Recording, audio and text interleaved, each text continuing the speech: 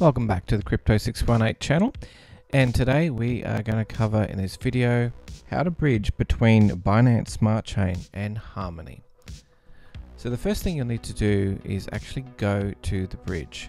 So I will put a link below in the description, a link to Harmony. So we'll have a quick look at that, what it is. You'll need to go to bridge.harmony.1/ERC20, or you can actually just go to harmony.1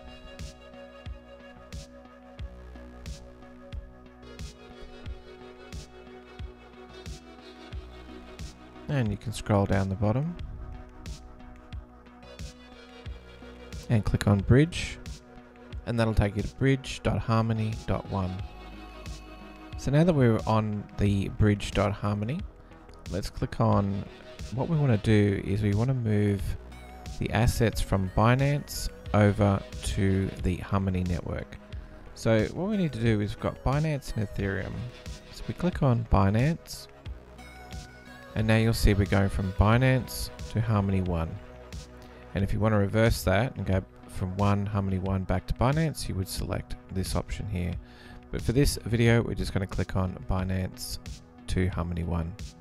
The next thing we're going to do is we've got all of our options here. At the moment, we've got our Metamask linked, and it's on the Binance network. So we can click on Metamask, and we can make sure that we're on the Binance Smart Chain network and wait for that to load. As you can see, we've got our address, we've got some BNB in the address, and we've got all the choices over here.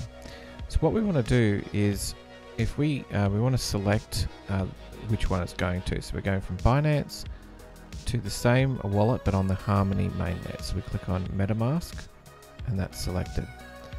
And over here we want to select BEP20. This is the Binance Smart Chain, and then we want to select a token. So the token we want to do for this one is BUSD. There's actually a lot of tokens that you can transfer over.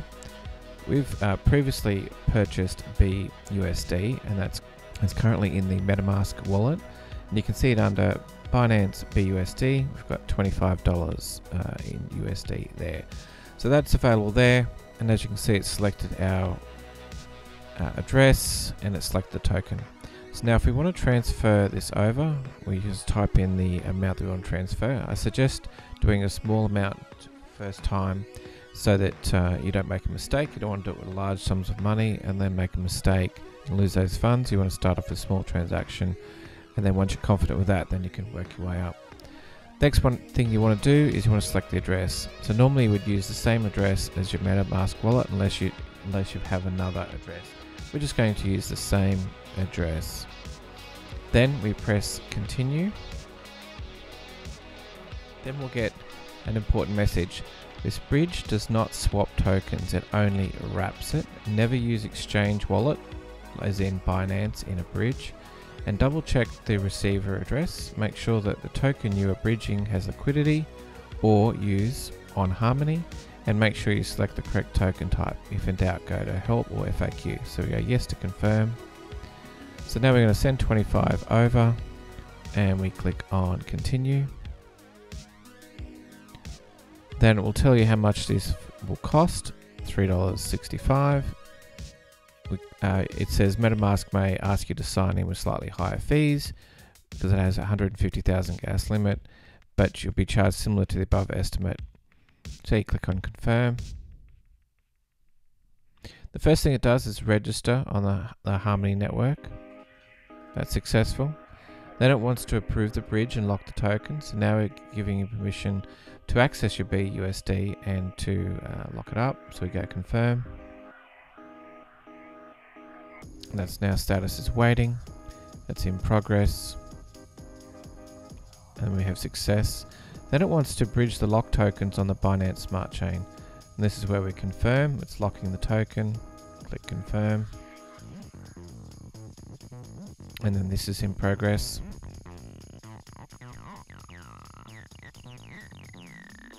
I suggest while you're doing this bridging, don't change screens or tabs or anything like that. You don't want to interfere with the process of what you're doing here. So you'll need to, once this is done, now we have success on that, we now have to wait for 15 block confirmations. So this will take a few minutes. Then the next stage we'll have will be the bridge mint tokens. And we'll just wait for that to come through. Okay, we're now at step 4 has been completed. We've had success on the 15 block confirmations. And now the last step, number 5, which is bridge the mint tokens on Harmony. So now it's creating the tokens on the Harmony network, and then once that is completed, they will then go into your new wallet on the Harmony network.